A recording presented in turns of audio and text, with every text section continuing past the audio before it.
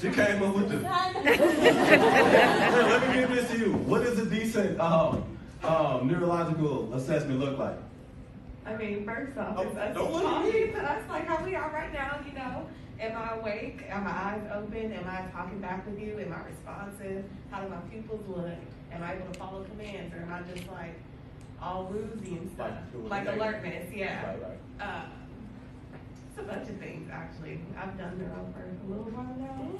But, No, good stuff. Appreciate that. Yes, you're looking at all of that. You're looking at all of that. You're also looking to see where they came from. Are you going up to the ICU to get them? Are there any EVDs and such that you need to bring down? Do they have a lumbar drain currently? Some of those things can impact your neuro assessment. Why do I say that? If you're transporting, we actually made a protocol to do that. You need to take